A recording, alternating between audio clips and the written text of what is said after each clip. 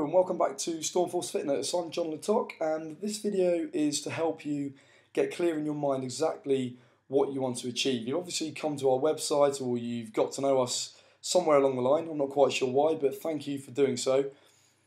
The reason you will have done so is because you have some idea in your mind of a goal that you want to achieve. The problem is that a lot of people think they have goals, they think they know what they want to achieve, but they never get there because it just doesn't inspire them enough. A problem most people have is relying on motivation too much, and we see this on January the 1st, everybody's suddenly motivated. I'm going to go to the gym 3 times a week, I'm going to go to aerobics, I'm going to eat better.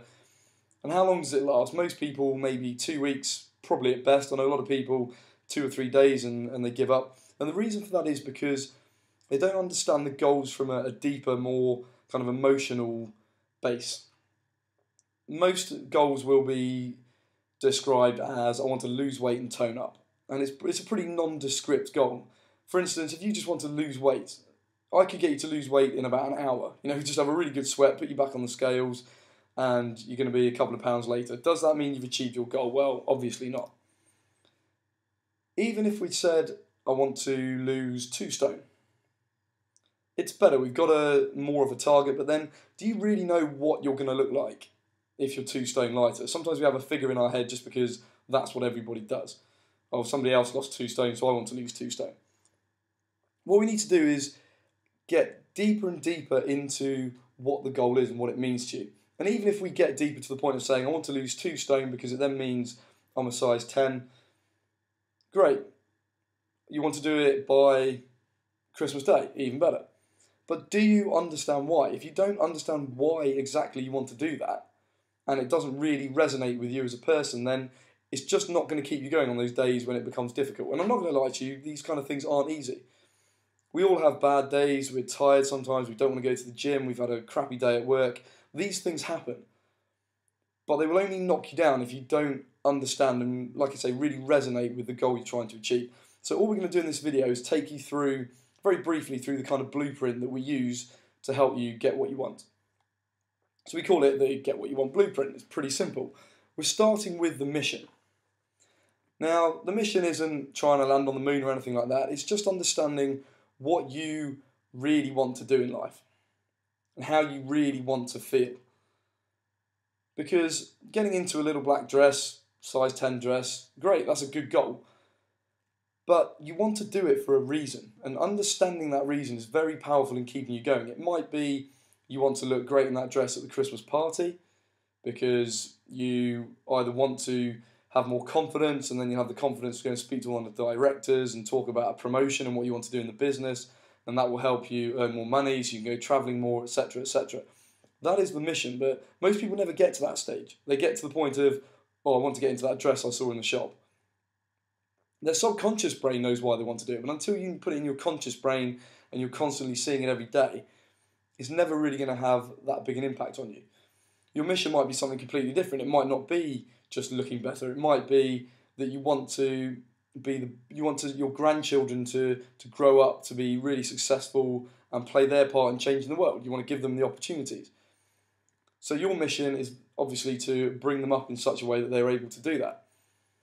So I can't give you the answers. I don't have the answers as to what your mission should be. That is something you need to spend time thinking about, and don't just copy what other people are doing.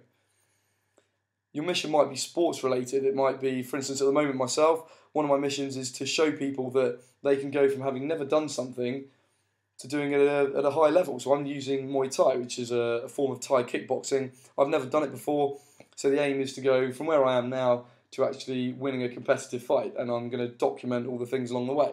The mission is to inspire other people to do the same. And I'm sure you might be listening to this again, I don't want to do kickboxing, I've got no interest. That's fine, and it's not a problem for me, it's not a problem for you, because it's my mission. And that's what I want you to do, is just think about what exactly is your mission in life generally, and then kind of breaking it down to the more kind of the fitness components and what you need your body to be able to do. So as part of that, we need to know what is your identity in this mission. So if we go back to your grandchildren, the mission is for them to be able to grow up and be confident people and have the confidence and the ambition to go and do big things in the world. So what is your identity? Your identity might be that you need the strength and you need the energy and you need to live longer so you've got enough time to kind of coach them along the way and help them and spend time with them and have the energy to run around with them and bring them up as a certain kind of person. So what is your identity in the mission? We said about my mission with the Muay Thai. The mission was to show people that they can do this. They can go from nothing to a high level. My identity is to be the messenger and almost be the guinea pig and show them, look, this is where I was, this is where I am now. Okay, so we've got the mission and then we've got our identity. So if we're thinking more from a weight loss point of view, your mission may be to be at the top of your profession. Or you want to be the top guy or the top girl in the business you work for. So if that's your mission and the mission is to, why do you want to do that? Why do you want to be the top person in your company? Is it because you want to change the way things are done in the industry? You know, you can just keep branching out with this. And obviously I can't go over all the different types of missions. But once you know the mission, you then know what role you're going to play in this. So once you know your role in all this, you need to decide what are your beliefs and values surrounding this. So if we narrow this down to more we'll take the little black dress option. I want to be really confident so I can get my point across when I'm at work because I know that what I believe in, what I stand for, the knowledge I have, that's going to help change things for the better. So what are your beliefs as part of your identity? Do you believe that you need to be fit and you need to be healthy and you need to be happy? If you believe that those are three key components in your identity, then it gives us another step to work with. How do we need to shape your life? How do we need to shape your lifestyle to enable you to show those beliefs and values and live them out? Because most people don't really have any idea about their beliefs and values, and those that do often try and hide them because they feel like because they don't conform with other people, they shouldn't do it. They shouldn't make these things known. So we've got the mission, we've got the identity, what role do you play in that mission, and then we need just a small list, maybe 5 to 10 of the beliefs and values that form that identity. Because you need to make sure that you live by those beliefs and values all the time. If you don't, then you're not going to be playing the role that you've identified and the mission's never going to get completed. Okay, so we need to be clear about what the beliefs and values are. And now we start getting down to the level of what we're going to do in personal training and what you're actually able to do with your body. But hopefully you can see that if we just went straight in at this level without understanding the top three, then it's never really going to happen. We don't know what skills, we don't know what capabilities you need. So if we go, let's go with our sports example, we've identified that the mission is to raise £1 million for charity by running marathons. So we know what the mission is, we know the identity is, well, you're going to be the marathon runner and maybe the fundraiser, or you could get someone else to do it. You know your identity. Your beliefs and values are that you need to be running 4 to 5 times a week, you need to be mentally strong, you need to believe that you can get up at 5 o'clock in the morning, you need to eat properly, etc., etc. So now we need to look at what skills and capabilities do you need, and this is where we're really going to come in. If you come and say to us, well, look, I need to be able to run a marathon in X amount of time, or I just need to be able to complete a marathon every week for a year, whatever it is you decide. Again, I'm not trying to give you answers here, I'm trying to give you questions. So what skills and capabilities do you need? Because from here, we can start saying, right, well, you need to do this in your training, we need to have hit this target by this date, and then break it down. So this is what you need to do in 6 months, in 5 months, 4 months, 3 months, 2, 1 month, 2 weeks, 1 week, this is what you need to do today. You can really start breaking these things down. But if we don't know all of the stuff at the top, we don't know what skills and capabilities you need, therefore we can't really give you a decent program. And this is where a lot of typical gyms kind of fall short. They'll just give you a standard weight loss program, for instance, or a standard running program. But if you don't really know what the overall mission is, it's just not going to resonate with you. You don't really know why you're doing it. So when you've got a tough workout that feels pretty horrible to complete, you're not going to do it because your mind's not tuned into you as that person. When you truly believe that you are a marathon runner, even if you're not at the moment and you can't complete a marathon yet, if you believe that that is your identity, then you're going to be much more likely to stick to the tough stuff that has to be done to develop those skills. we then need to understand the behaviours. So we've said, well, these are the skills we need in terms of being able to run this amount and lift this amount of weight and have this amount of core strength. Then we can start looking at the behaviours. So that's where we can say to you, right, well, you need to be doing 3 strength sessions a week, you need to be doing 3 runs a week, you need to be getting up at 5 o'clock and doing your stretching, you need to be eating this 6 days a week, and you can have one day where you can be a little bit off on your diet. Again, we can't really understand what behaviours are needed until we understand the stuff at the top. So if you come and say to me, like a lot of people do, they send me messages on Facebook or emails, "Hi John, can you tell me how I should be eating? Can you tell me what to do in the gym?" And when I say no, they're kind of like, "Well, I heard you were the best guy to speak to." I'm like, "Well, I might be if I know why we're doing it. If I know what your overall mission is, if I know how you perceive yourself and I know what role you're playing in the mission, then we can start looking at the other stuff." But there's obviously principles and a lot of behaviours that everybody should be doing if they want to be fit and healthy and strong. But then there's also lots of other tweaks, and depending what your mission is, it's going to be very different. For instance, if you want to be a world champion powerlifter compared to someone who just wants to complete the race for life, the 5K, it's going to be very different behaviours. You're going to have to eat differently, the training's going to be very different. We cannot possibly understand what behaviours are needed until we understand the first 4 in that list.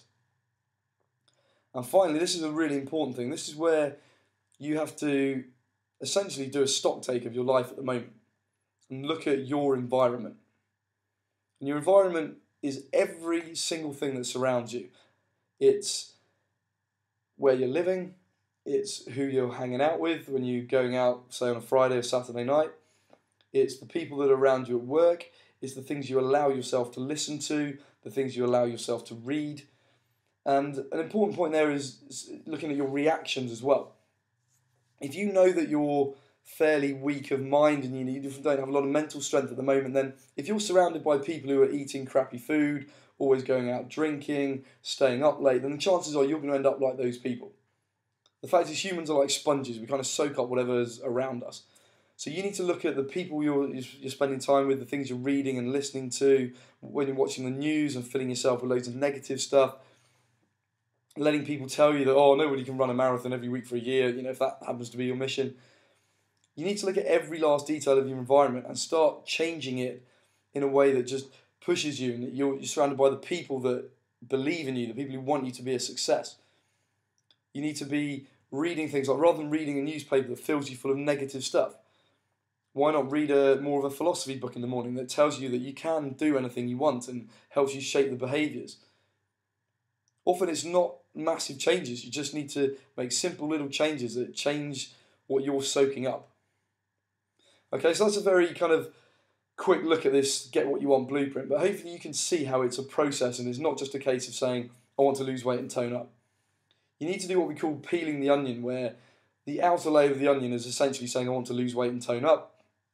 And we keep peeling the onion deeper and deeper and deeper and deeper till we get to the core, which is effectively the mission. What is your real mission? What are you really wanting to achieve? What is going to make you happy?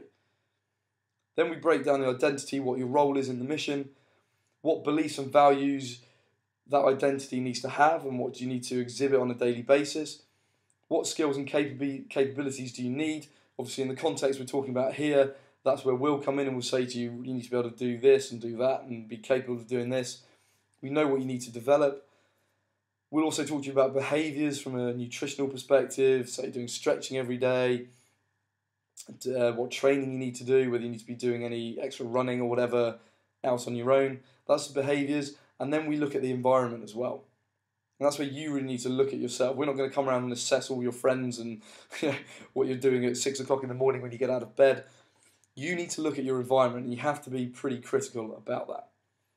Okay, so I want you to obviously read through this again, watch the video again, try and break that down as much as you can. And obviously if you come in and have a fitness strategy with us for private training, then we will do this with you and we'll take you through all of those stages properly.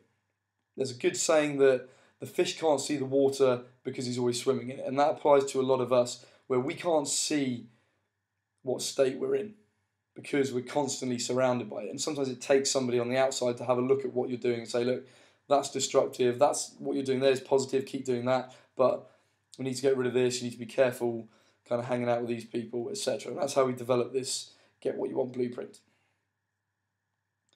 So to help you do this, to help get some structure, I want you to do just a little mind game. You can do this whenever you like.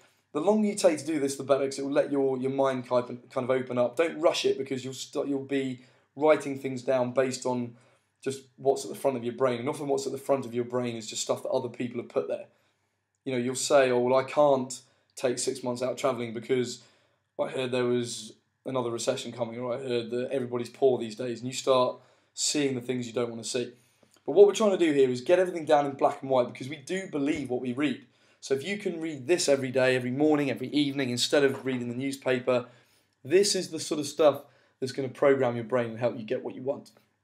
Essentially what it is a big list of all the things you would like to do. We put them in 5 categories. The first one is adventure, so this could come under holidays, it could come under challenges, like for instance I cycled across America a couple of years ago.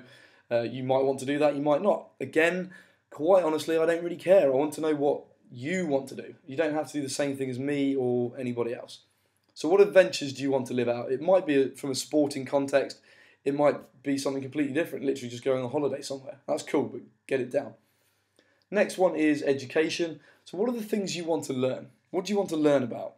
Do you want to learn about how to fight Muay Thai, or how to fix a bike? If you need to educate yourself, if you want to cycle across America, you need to know how to fix a bike, because believe me, things go wrong. Okay, so what education do you want? Might be from a philosophical point of view, you might want to do a particular course. Again, you need to decide, but get it down in black and white. Relationships, how do you want your relationships to look?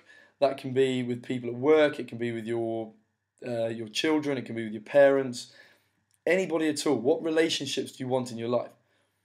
What relationship do you want from more from a love point of view? Who, your partner in life? What do you want that relationship to be like? Get it down on paper. Legacy. This is a big thing for me these days, kind of what we're leaving behind. We've all got in this mindset of, got to make more money, I've got to buy a house, I've got to have a nice car, I've got to get a bigger house when I've got more money. But then, really, when you leave this earth, what are you actually going to leave behind? Are you just leaving a house behind, which is just going to get sold? Your children might just sell it, they've got more money, but brilliant. But are we just passing money along and never really achieving anything, never really making a difference? So have a think about what you want to leave behind. Do you want to coach people? Do you want to solve the world water problem in the third world? Do you want to solve poverty?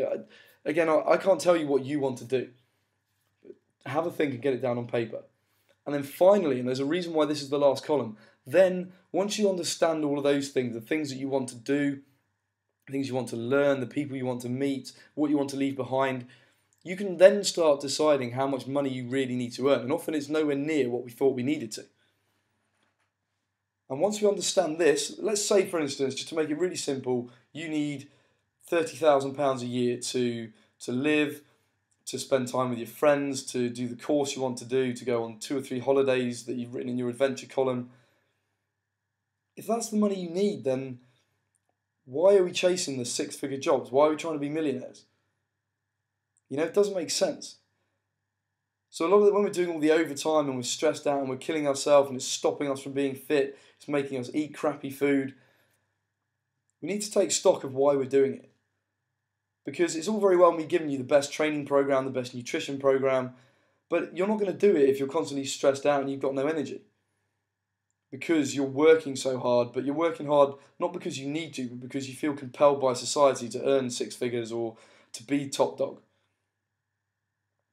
So get all of this down in black and white, and it's going to really open up your mind in terms of what you want to do. It's the mission part and your identity. Because once you can do this, you can then come to us and say, that's what I want to do. That's what I want to do it by. And we'll say, right, great. These are the skills you need. These are the behaviours you need. The process becomes a lot more effective. So just to give you an idea, this is my kind of vision board at the moment. It's always changing. As I notch things off, something else goes on it. So we've got the Muay Thai. I want to learn to scuba dive this year and combine it with a trip I've always wanted to do to Bali and to Australia. Bottom left-hand corner, that kind of pretty much sums up what I want for my relationship. Just relaxed, chilled out, just being with the one person I want to be with. And then finally, I'm trying to teach myself, trying to learn how to do handstands. Again, for no other reason than I'd just quite like to be able to do one. So you've got to have these little fun things in there as well. So I want you to go away and make a vision board based on the things you wrote in the table. Make this vision board, physically print these things out, stick them on a wall, stick them on a pin board, and look at them every day. It's going to remind you what you're really about. Instead of just getting up and going through the motions of brush your teeth, put your clothes on, look in the mirror, tell yourself you're fat, go and eat a crappy breakfast, go to work, stress yourself out. Get yourself out of that zone straight away by looking at the stuff in the morning, reminding yourself who you really are. And then do it in the evening as well, so your brain see, your eyes see it, it feeds into your brain before you go to bed, and then your subconscious brain will work overnight. The subconscious brain never really stops. That's why we have dreams. And then you wake up in the morning, and often you'll have answers that you didn't have the night before because your brain's kind of ticked over while you're not stressing yourself out with work. Okay, so get your vision board done. And think very carefully about the goldfish. The goldfishes don't know that the water's dirty. Then one day they die because they're sick. We can tell the water's dirty looking from the outside in. And the first thing we do that when we see the water's dirty in the fish tank is we change the water because we know it's bad for the fish, and if we leave it much longer, it's going to be in trouble. Okay, so you've got to really start thinking about your environment and changing the water in your tank effectively. And like we said earlier, you've got to think about, do you need someone else to look from the outside in? And I believe everybody does. I have my own coach for business. I have someone else who writes my programs. Because I don't want to be doing the things that I feel are okay. I feel things that I feel fit in, that I can do. Because if I'm always just doing stuff I can do, I'm never going to make progress. You need someone there to give you that friendly kick up the butt and, like I said, look from the outside of the fish tank, because you cannot see the water you're swimming in. So what I'd like you to do is think very strongly about giving us a call today. Give us an email, book in for your fitness strategy session. We will take you through this kind of process. We'll also look at your injury history, your stress levels, all this kind of thing. And once we've got all of these details included with your movement analysis as well, it's then that we can really decide what your program needs to be and give you the blueprint for the skills and capabilities and tell you what behaviours we need as well.